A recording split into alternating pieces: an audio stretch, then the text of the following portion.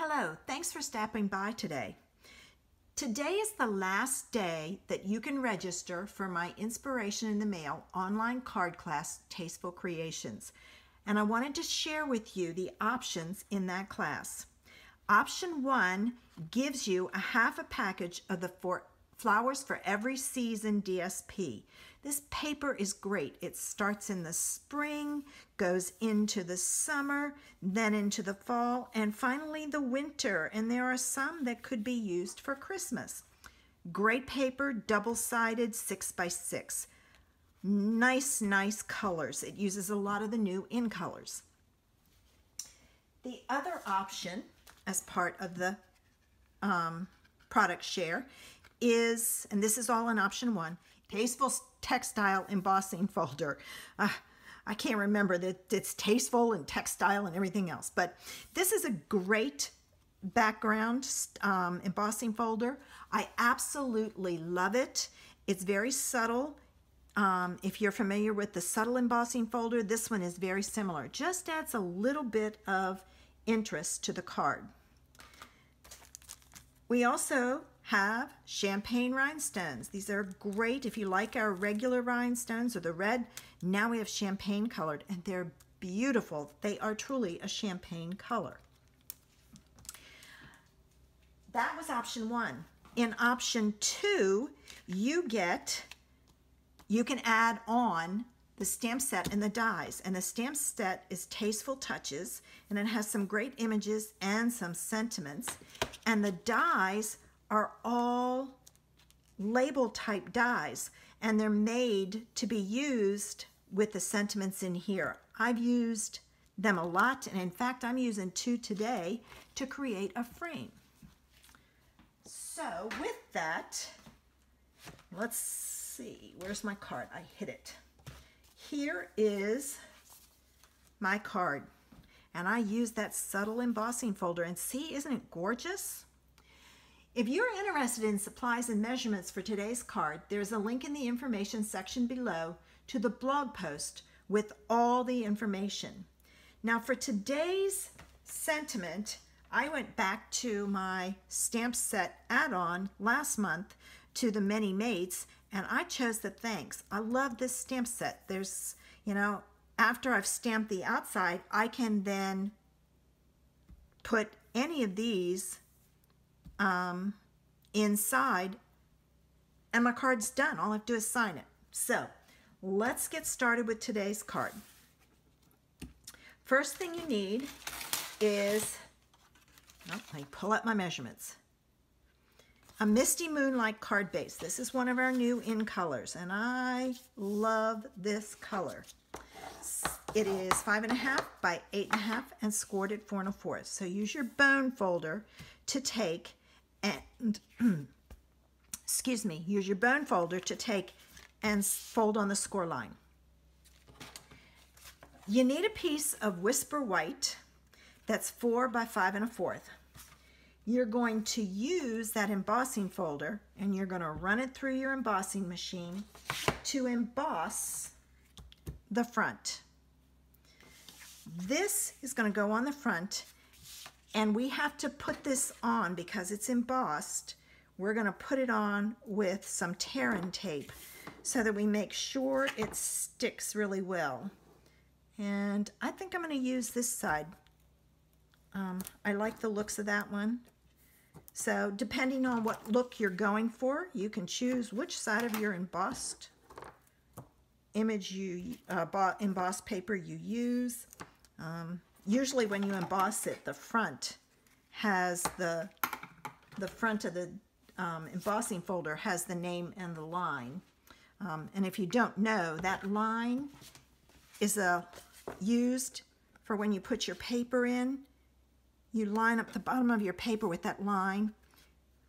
And of course, I don't have mine in there very good, so you can see. But you line it up with that line and run it through your embossing machine, and you always get a straight embossed image. This one doesn't matter, but some of them you can tell if it's not straight. So you want to just remember that. Use that line to help you get it straight. And I'm going to finish putting this all the way around. And then I'm going to show you how to make that cute frame. I've made frames with circles and squares. And when I looked at these dies, I thought, ooh, I wonder if I can make a frame with it. So I tried it. All right, after you get your tear and tape down, make sure you burnish your edges, or when you stick your pokey tool underneath, you're going to lift up the whole piece of tear and tape, which won't be good on your cardstock. So take and lift, burnish those edges, and then you can get your pokey tool under it fairly easy and pull up, and it won't come away from your cardstock. That's a problem with the black, because the black will pull the paper too. All right, so we're going to add this centered side to side, top to bottom. Don't push down till you know it's straight, and we're set. Now, I'm going to show you how to do the how to cut the frame. All right, so I'm going to pull in my plate, and I'm using the magnetic plate. I have the old Big Shot. I just got the magnetic plate. I didn't buy all the other pieces, and it's worked for me. All right, I'm going to take and I'm going to cut out this one. So let me cut that out. All right, I've got that cut out. Now what I'm going to take and do is I'm going to take the next piece that goes on the inside, and I'm watching my side to side and top to bottom, and when I have it in there straight, I'm going to tape that top corner and the bottom corner with low tack tape, washi tape, something in place, and I'm going to run this through. Okay, and I've got it done. Now you want to take off your tape very carefully, because if you don't, you can rip up your blue. That's why you want low tack. I will sometimes take and stick that onto my pants leg several times. And the inside that you have left over from the cutout, save, because you can use that on another card. All right, now you want your piece of designer series paper, and this piece is 2 by 2.5. And I found the best way to do this, because you don't want the glue to ooze out, is to use glue dots. So I took and put a glue dot in the very, very corner. You don't want it, you know, so make sure you put that corner all the way up there, or you're going to have it show through on your card front, and then you'll be taking your pokey tool to push it back. All right, I found it easy to flip it over, and then what I took and did was, oh, and I may have cut this too long. Yeah, because I had just a little bit left over that I had to trim off. And I'll show you how to do that.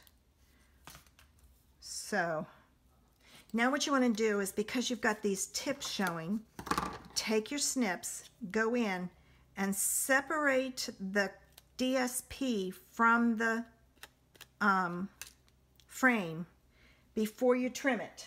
So basically what you're doing is you're going in under like this. Let me see if I can show you this way. You're going to go under like so and trim it. And that way you're not trimming your frame and your piece isn't showing. Let me get this one done. You just kind of have to get your scissors in between the paper and the DSP, the cardstock and the DSP. Okay, we've got that done. Now, this is going to go on here, and, oops, I've got a piece stuck there.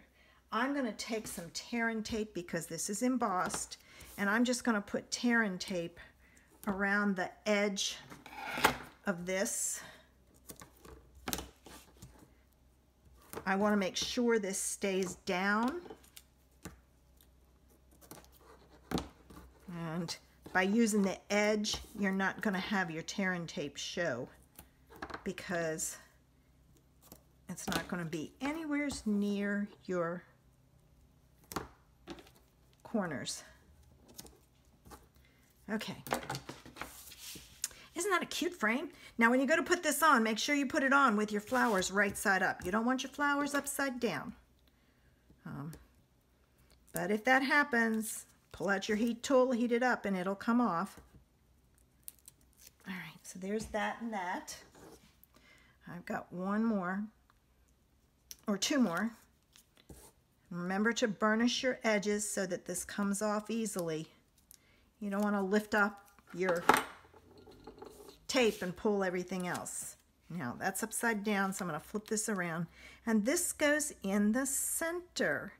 So again, don't push down till you know you've got it where you want it. What you're going to take and do then is you're going to take a scrap of Daffodil Delight. You're going to stamp your thanks with your Misty Moonlight ink. Then take your layering circles and cut this out. Now I used the 1 1/4 inch punch. This is a little bigger. This one is probably probably about 1 3/8 bigger. So you can punch that or cut it using the layering circles, whichever. I use my punches since I still have them. All right, so we've got that ready to go. You're going to take a piece of gold foil that's a 1/2 inch by 3.5, and you're going to flag both ends. And then you're going to take and you're going to add your seal to the back, and then I'm going to make sure this is straight, and you're going to add this to your card base. All right, like so. Using the Sprigs punch and some Just Jade cardstock, because that's the color green, you're going to punch out 2 of them. Then you're going to take, and I got to clean those off. You're going to take one of these and you're going to trim off that extra piece. Using a glue dot, you want to add your sprigs to the back. And the reason you trimmed off that other one is if you didn't, when you add this one on, it goes in too far and you don't see the DSP. So you don't want that to happen. Now we're going to take some dimensionals. I totally forgot to cut these after the last one. And we're going to add dimensionals to the back, and I'm going to do 3. All right. Take your backs off. All right. And then this goes down in this corner. Don't hide all of your gold. Make sure your sentiment is straight. I almost put mine on crooked. I use some of the Misty Moonlight cotton ribbon. This stuff is fabulous. Oh my gosh, I'm going to use so much of that. And you're going to tie a bow, and you're going to put a glue dot, one on the left and one on the right of the bow, and you're going to put your bow right there at the bottom of your thanks. Now the only thing you need are your in color enamel dots, and again we're working in odd numbers. As you can see, I have used these quite a bit. I'm going to be hurting for some blue soon. Oh, forgot. These come off so much easier if you bend it. I was trying to go underneath, and for some reason, I think it's the plastic they use. It doesn't do. as well as some of the others. So one more. As you can see, boy, the pink and the blue have been very popular with me. And there you have it. And